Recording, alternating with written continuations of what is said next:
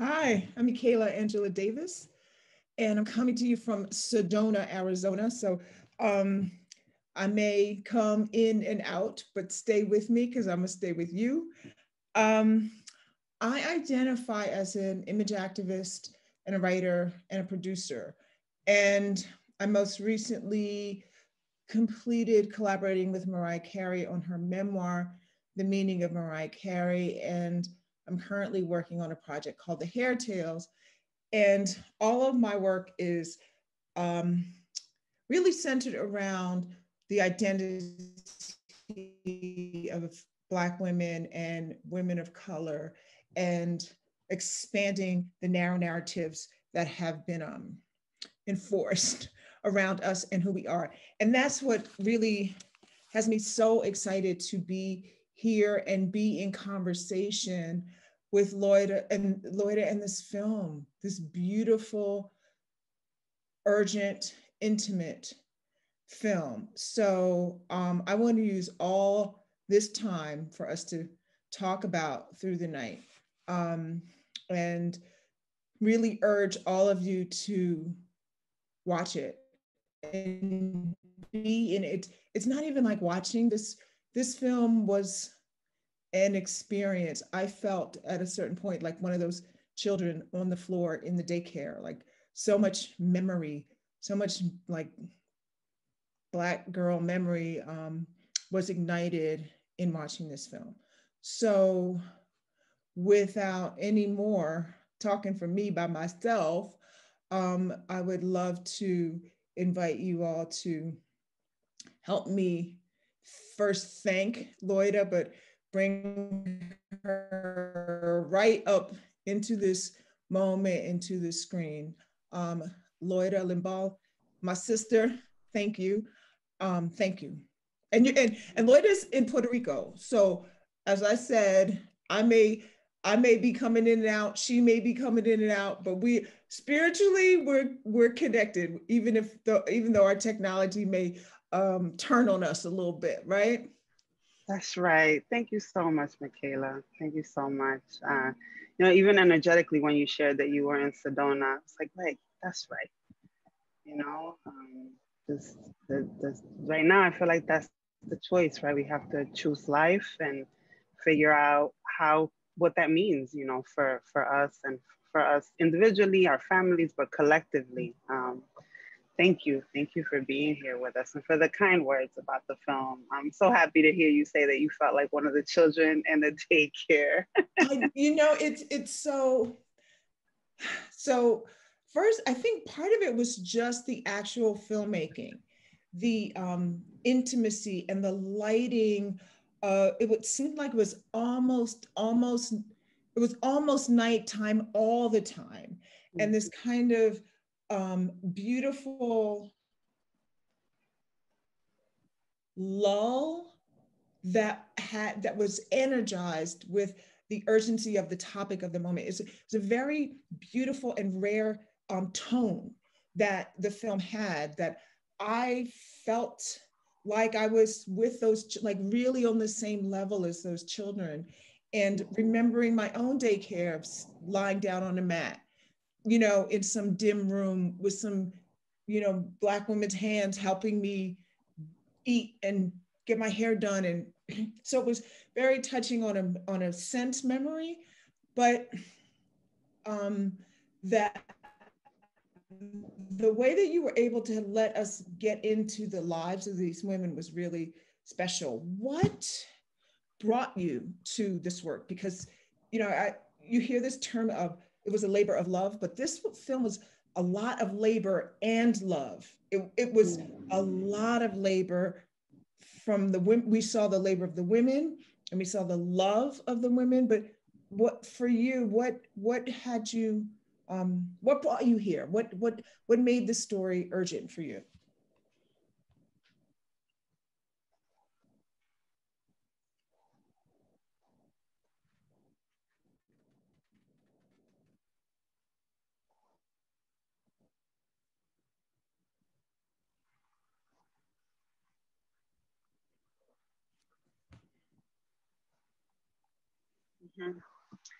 Mhm. Well, many things. I learned about Nuno and Patrick's daycare through an article that I read online. Mhm. And in reading the article, I was sort of immediately brought back to my own childhood and really brought back into thinking about my mother and her Mhm. experience raising us as a single mother who worked the night shift and who raised four kids in New York City making minimum wage. And now, sort of being a Mhm. mother myself, being a single parent, working as well, I sort of sat there with this article in front of me, reading the stories of women who are working all kinds of hours and really navigating so many different violent terrains.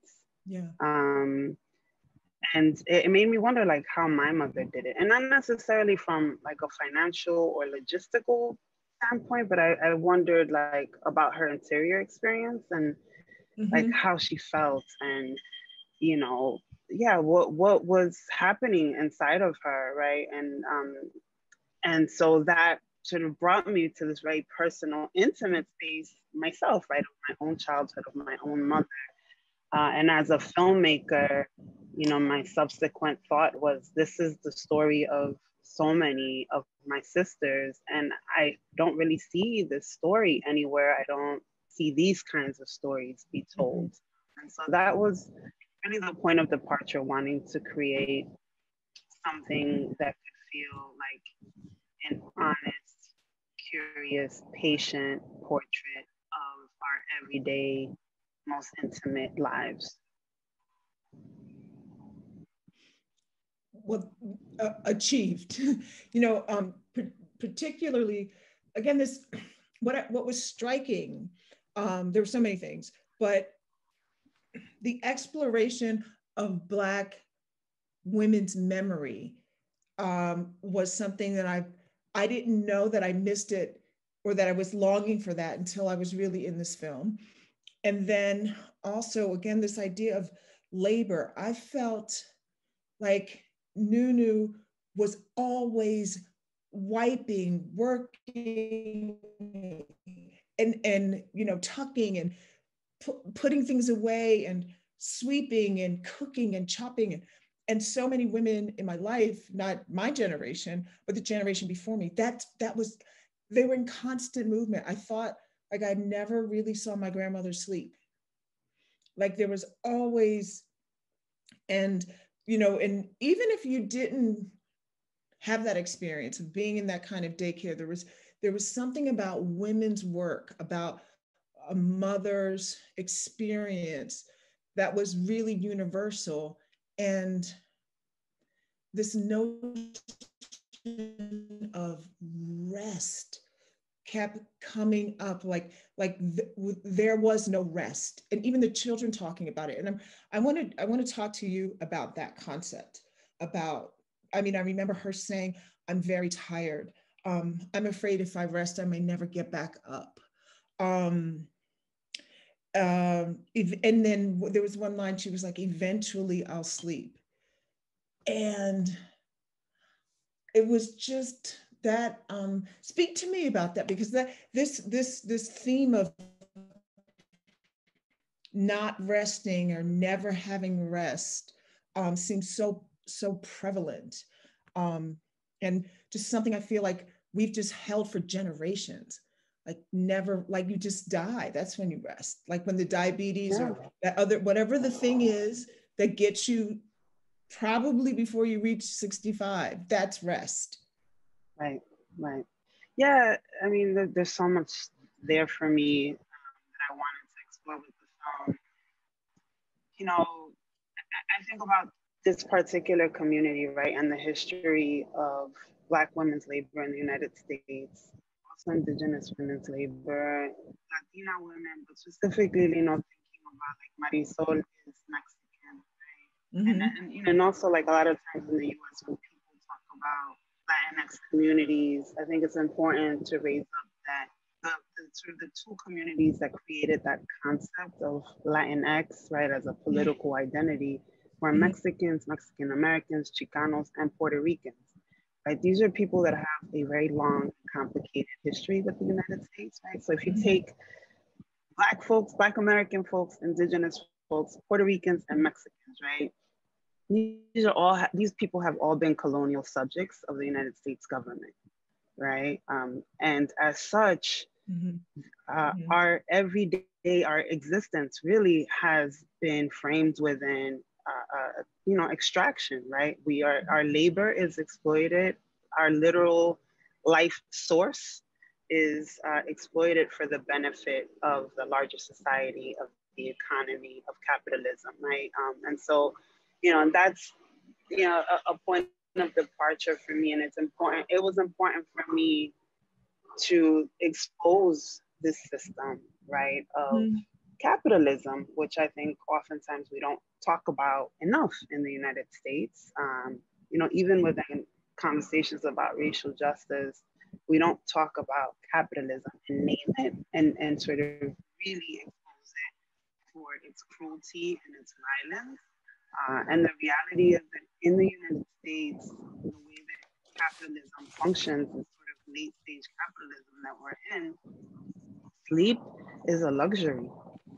Luxury that only a select few, the lucky ones, are entitled to. In the film, no one gets more than 2 or 3 hours of sleep, right? No one. Marisol doesn't sleep. Shanona doesn't sleep. Luna and Patrick don't sleep. And so there's that sort of physical harm, that material harm that is done, right, by the conditions of this merciless economy and what it demands of us. And for me, it was one wanting to make that visible, make that sort of out it, right? Like expose it, indict the system. And then on the other hand, for us to make legible for us that this is in fact our reality, that we are exhausted, that we are drained because we're being asked to literally sacrifice ourselves and our families and our well-being. Because I think in many ways, I'm very concerned about the societal stuff, but at the end of the day, I'm most concerned about how we see ourselves and how we see each other within our communities, and the ways that we internalize, right, what this larger society tells us about ourselves. And so I'm sort of really interested in creating work that helps sort of cleanse us, if you will, of these things that we've internalized, right? Because we then believe that we're struggling because of some personal shortcoming, or some mistake that we made, when in fact this is systemic and structural, right? And if there's any shame to go around, it's on the structures, on the system, on the society. It shouldn't be ours to hold, but we do in fact hold it, right? We internalize it. We feel the shame. We feel the guilt. We shame each other. We guilt each other, which is something that's very particular to the experiences of single mothers of color. There's a lot of criticism, a lot of judgment, a lot of opinions. And so, for me, it was like wanting to put that on display, that like, in fact, everybody in the film, these folks are like doing everything right. Like they're doing everything you're told to do by the society. But in essence, what that amounts to is work yourself to death, Literally. I mean, literally. You humanized this indictment that you of capitalism, and I was going to, you pretty much answered the inquiry. Is you still were so tender with the women's stories, and as such, we were able to have a human experience with that indictment. It wasn't in your typical sort of documentary where you pretty much articulate what you just did, which is what you would do in conversation like this or on a panel. You just showed the lives, and the system that you are indicting also sets us up for what you just said. It has taught us to criticize ourselves, each other, and somehow think if we just work harder, and you're working harder than everybody else. And that's what also got so clear, is how hard everyone is working more than anyone else, and how there is no time to even those tender small moments where they're with their children, Marisol on a seesaw, or like a birthday party, or just a meal together, just seems like a rare and precious thing. And there's this underlying, I mean, Nunu talked about it, like missing her own children, like this history of us missing our children while we're taking care of everyone else's children, family needs, and what that looks like in the now. You did that masterfully. How did you? And so there's one question about, or just speaking to that, but then also this notion of childcare and self care were happening at the same time, and how, Nunu was willing to work with her arm pretty much falling off. Like how can you just stop the pain so I could just keep working? Like that was so profound. Um, and so these notions of caring for others, child care, and self care. How did you care for yourself? Not just in this, because when you explore it in this way, I'm sure so many, all the feelings, right? So the emotional work, and then also you just said you're a single mother. So how did you take care of yourself, and how is the notion of self care and child care, community care? How did you factor that into the film? Yes, and there's something too that you said about the piece around the indictment, but it's still so tender. And I would say, the indictment is there. It's really critical and important for me. But again, the real quest was to create something for us. And so, with that as my North Star, I was always thinking about, given this reality, given the harshness with which this world treats us, right? What is it that I want for us? And to your question about the self-care, it prompted me to really have to think about, like, what is it that I want for myself, right? Yeah. And in answering the piece around what is it that I want for us, quite literally from my mother, who's in her 60s and, worked really, really hard her whole life under really harsh conditions. I want ease. I want rest for her. I want tenderness. I want that for Nuno and Patrick and Marisol and Shanona and them babies. And I want the babies to grow up desiring these things and feeling like these things are their right. Yeah. And that they are worthy of them. Because again, that's the piece, which comes into play for me.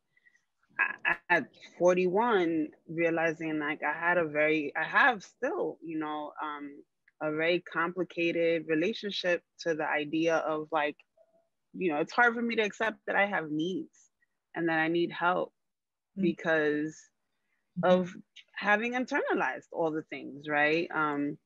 And so there were a few moments while I was filming and sort of in the space and having conversations with Nuno and with Mari and with Shanona that, I remember, like, there was one point where there was a conversation between Nuno and Mari, and I was like, that's right, I'm so glad that Mari has Nuno, in her corner, who's there to really quiet down all the noise, and all the criticism that people, in her job or in her family or, just in the neighborhood might be throwing at her.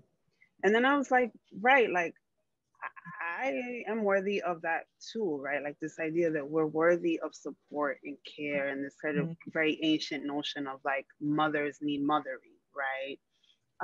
And in that community, that's a huge thing that I saw, right?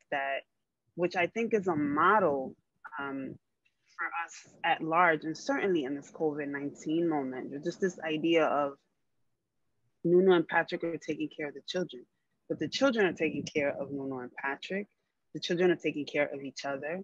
Yeah. The mothers are taking care of Nunu. Mm-hmm. You know, there's just care happening across so many different relationships and so many different kinds of ties that I think, one, are also ancestral to us and folks of color, because the nuclear family has not been, you know, the way, right, or the only way that we have structured ourselves in community and family, you know, for numerous reasons, right? Like going back to slavery, you know, not literally not being able to keep families intact, right? You know, if you think about immigrants, immigration, undocumented communities, think about queer folks, like we're constantly having to recreate family and redefine family in order to survive, quite literally. And to me, this daycare is yet another example of that, you know, and just the idea that I think, you know, I hope serves as inspiration and is something hopeful in these times of, we are all capable of caregiving. That's right. Right? We all need care, Mm-hmm. and we're all capable of giving care. And that care is strongest and it is at its absolute best when it is collective care, right? And that we don't have to be sort of stuck in this one model of the nuclear family, right? And if you're just not in that, then it's just you against the world on your own. That hasn't ever been our way, you know. And so in some ways, it's not like putting forth a new idea. It's just, once again, making legible what I consider to be one of our many geniuses, right? And one of the many ways that we lean into life, right? What was so, it was so important that this film came through you, meaning this notion of, you know, women essential workers, capitalism, you know, the minimum wage, all those issues that have been, you know, looked at from other kinds of people. But through your eyes, I also was really moved by how much beauty there was in the film. And just in the daycare, like the disco lights and the colors of things and how careful the artwork was put up and how sweet the space felt and how you took time to like linger on a peach or gold balloons, or you know, or the way the little girl's hair was tenderly cared for. That what we didn't get was, you know, just a tragedy, you know, film of our pain and how hard we work. That was so clearly there, but it was all this love, and like you said, the community, this village of care. And you know, when she was picking greens, I was like, that, you know, that, like, and this teaching the teenage girl became very interesting to me at a certain point, because she was the question, like, what's this generation going to, like, how is she going to be leaving Nunu's, you know, doorstep, and her mother crying at her graduation. I don't know what had Marisol finished high school. I didn't know how big of a milestone that was, but I just want to really acknowledge how much beauty there was in that film, in the people, and in your actual film making, and how that played a part in your telling of this story. Yeah, thank you for that. And the beauty is literally like an extension of how I see us. You know, I grew up in the Bronx, Yes. and I'm one of those like New Yorkers that love people watch. So I literally, you know, whether it's in my own neighborhood or not, like I love to just watch us. Like I love us, you know, and I generally think we're like beautiful and we're like flyest people on the face of the planet. Mm-hmm. And so, you know, and I think back to the sort of worthiness thing from a cinematic perspective, I believe that we are worthy of a patient, curious, you know, gaze and lens, right? That I am going to stop, you know, when Nunu is, you know, remembering to go get, you know, the hair wrap for Naima so that in the Yes. morning she doesn't have to do her hair, you know, or when Nunu is wiping down the counter, right? That there's nothing small, there's nothing insignificant, you Mm-hmm. know. And that is a bit of a statement around just me feeling like we need films that Yes. show us living, right? Because we have so many documentaries in particular that show us struggling, that show us dying. Uh, and yes, we Dying. are struggling and Yes. we are dying, right? But Mm-hmm. we are also living, and we are masters at living, you know, in the face of constant violence, right? And in the Yes. face of constant threats, we continue to choose life. And it's important to see that, and what everyday life looks like is small, everyday gestures. You know, it's not just kind of big crises in someone's life. I think it's really important to balance that out. You know, and I would also say I want to give like a tremendous shout out to my entire team of collaborators, which was a completely, you Mm-hmm. know, women of color team.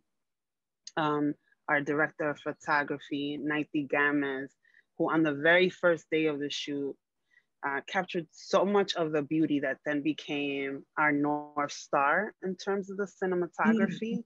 Mm-hmm. Mm-hmm. There was a moment that she captured where a mother is massaging a little, you know, small child's leg. And when we went back in the edit and we saw this moment, we were like, oh, that's it. That is how you make tenderness visible. That's how you make care Yeah. legible. This is what care literally looks like. And so that became, right, like our North Mm-hmm. Star as we were shooting, was like always sort of honing in on these very small gestures that are very, very everyday. And then my editor, Malika Zuhali Warao, who just, you know, was with me from day one. And we had the most kind of amazing conversations and collaborations, and ended up creating this very interesting way to, you know, to your comment about tone and rhythm of the film. We ended up actually using breath and breathing as our metronome in the edit. Literally, like we would Oh, sit that there, take I breaths, you know, and I would kind of yes. tap my hands on the desk as we were sitting side by side and be like, okay, that shot, this is how long we need to hold it. No, we can cut out of that, you know, sooner. And we'd really struggled for very long with the pacing of the film and the rhythm. Mhm. And it was when we leaned into just breath, something that's super intuitive, but also that is the very thing that Mhm. people in the film sometimes don't have, you know, a chance to catch their breath. You know, it Yes. felt Yes. like Yes. Yes. a way to, you know, there's Yes. some justice, some poetic justice in there, you Yes. know, for And us. actually it's actually radical to do when making a film about women of color. You've used the word patient at least 3 times.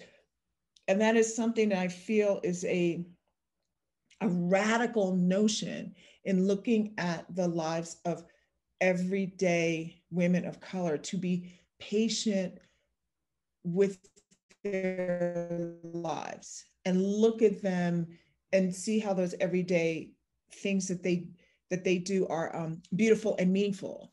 And it's a radical film. And but that the fact that you did the as I said, it feels urgent, but in this very slow, patient, intimate way, a super rare, beautiful feeling.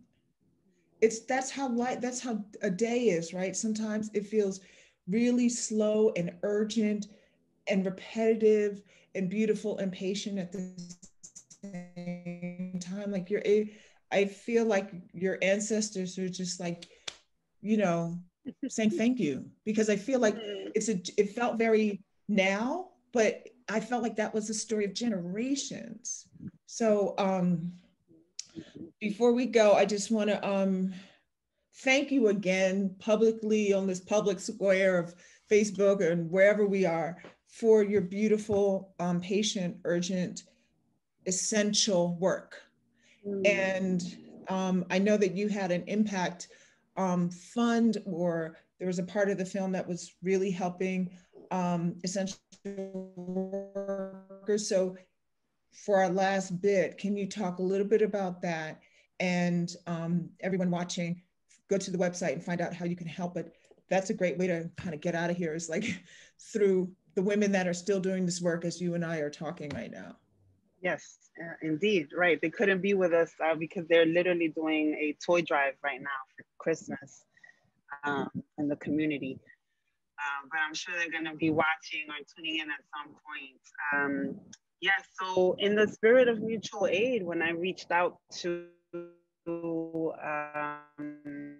Nuno and Patrick early in the pandemic, and asked, like, what do y'all need? What's going on? What do folks need in the community? They mentioned that they were doing okay, scared. They've been open the whole time, and because they are caring for the children of essential workers. Mm-hmm.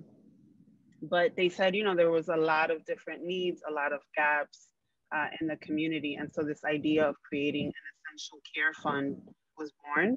Mm-hmm. And so between Nunu, Patrick, a few other providers and parents, they formed a committee. We used, the little bit of a platform that the film has given us to raise monies. We raised about $70,000 and gave out a round of grants to 13 daycares that have been open, caring for the children of essential workers. And now that the film is in theaters virtually throughout the country, we decided to reopen that fund so that we could do the same in cities that we are going to be opening the film. And so, yes, I definitely encourage folks, in this time we now have the language of mutual aid. Yes. We understand that really we are on our own. The government is not coming in to save regular, everyday working people. And so that we have to take care of each other. So yes, like you said, everything is on the website. Also, if you want to watch the film, you can get tickets on the website, which I believe is in the chat, but it's just throughthenight.com. And if you want to donate to the Essential Care Fund, we would greatly welcome your donation. That sounds like a great holiday present. Hanukkah, Christmas, Kwanzaa, whatever, to donate to this fund in the name of all the aunties and all the ancestors and all the current women working. Thank you so much, and I appreciate this work. And everyone, be patient with yourself and watch this film. It's worth it. Thank you so much. Thank you, Michaela. This is a gift.